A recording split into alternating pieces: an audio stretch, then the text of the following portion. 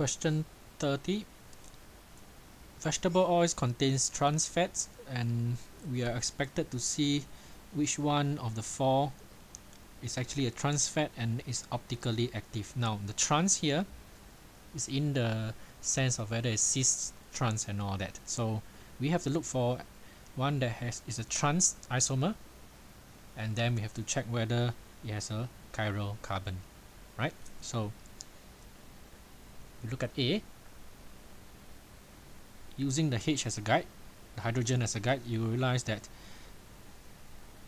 this is actually a trans isomer, so it is possible. We will leave it aside. B, the double bonds here, the hydrogens are on diagonally opposite sides, so it is also a trans isomer, so it is possible.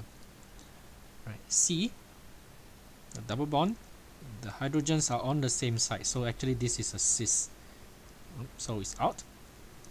D, same side hydrogen, so it is a cis version. Right, D is also out. Between A and B, then we have to check whether which of the two have a chiral carbon, which of the two is optically active. So meaning which one contains a carbon that's joined to four other groups. Alright, so we look along the line, and then we come to here. Now this carbon has four groups: 1, 2, 3, and this whole thing 4. Okay, including the H, 1, 2, 3, 4. The issue is these two groups are actually the same. Okay, because if you look at it, it's R1, CO2, CH2, exactly the same as this group. So actually this is not joined to four different groups. Right, so but if you look at B, this carbon is one group, two groups, three groups, four groups here. And importantly, these two groups are not the same because this is R1, this is R2. So it's chiral here, optically active molecule.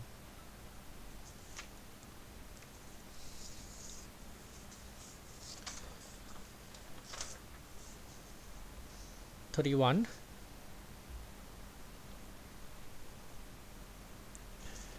We have 3 species, and they say that free radicals contain 2 unpaired electrons, and they are called di radicals. So they're asking which of them are di radicals. Right, so it might be easier if we just focus on the outer electrons for the atoms. So oxygen has 6 outer electrons. 6 outer electrons.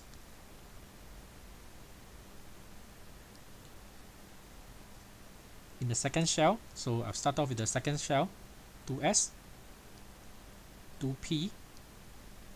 We have 3 orbitals: 1, 2, 3, 4, 5, 6. So oxygen actually has 2 unpaired electrons. It is a diradical. For chlorine, it's about 17 electrons. You can draw all 17 out, or you can just focus on the outer electrons, which is 7 outer electrons. So I'll do that. 7 outer electrons, and it has 3 shells.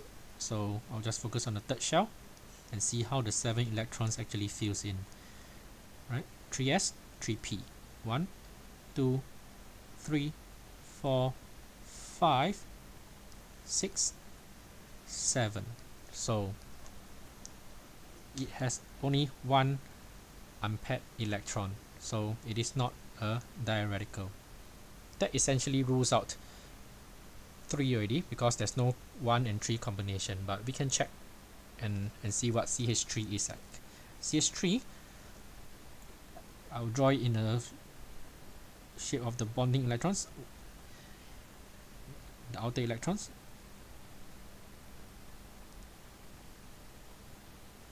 Right, so carbon 1, 2, 3 uses 3 of its outer electrons. There's 4 outer electrons for carbon, which is unused.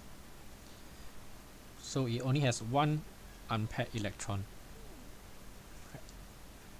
So answer is statement 1 only.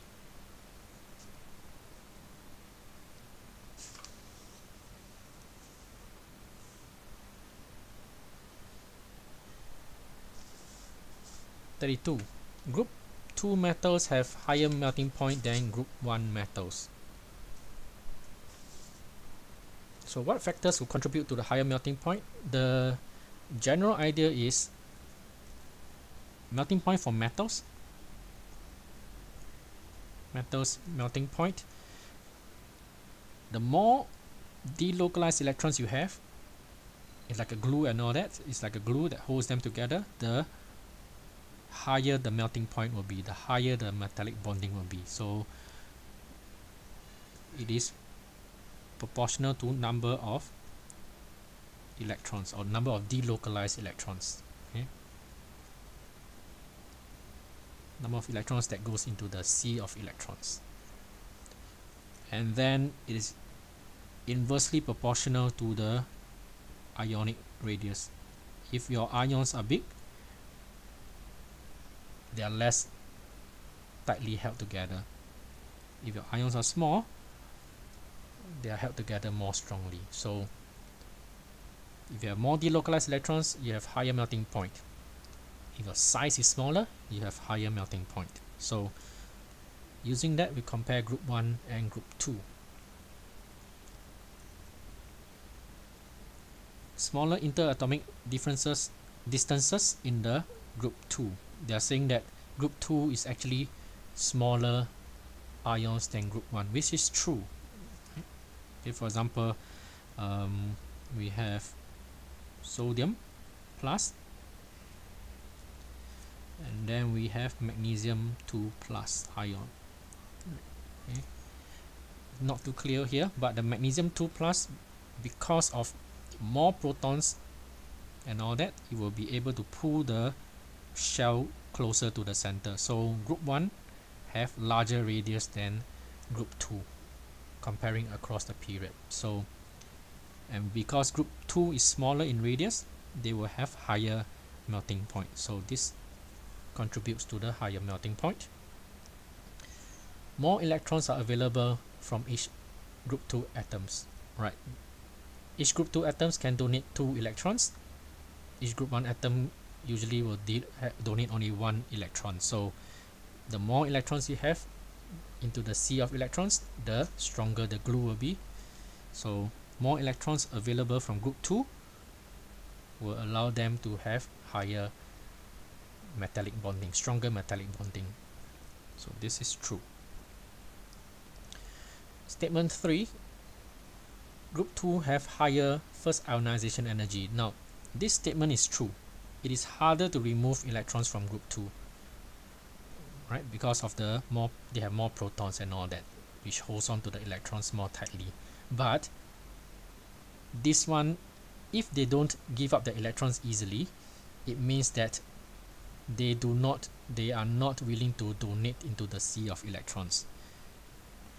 So this one contradicts the pattern that we are supposed to have that supports group 2 having a higher melting point. Okay, if you have higher ionization energy, it means you're less likely to donate electrons or to delocalize your electrons into the sea of electrons. And if you're less likely, it just means that you have less delocalized electrons. If so, it will not support the idea that group 2 have higher melting point. So this statement doesn't contribute to the higher melting point for group 2. So statement 1, 2 is correct. Statement 3 not correct.